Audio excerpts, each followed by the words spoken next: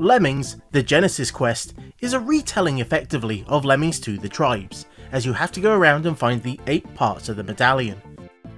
To do this, you're going to have to jump around from paragraph to paragraph, solving puzzles and working out which lemming to use in each situation, as when you start a zone you'll have to pick which lemmings you want to take with you. And well, you start off with 50 lemmings, and if you're lucky, you'll save them all and you'll get 5 extra when you actually complete the zone. Though that's not always going to be the case. Unsurprisingly, it's full of tricks, traps, and a bunch of reasonably done pictures. It's possibly the oddest take of Lemmings so far.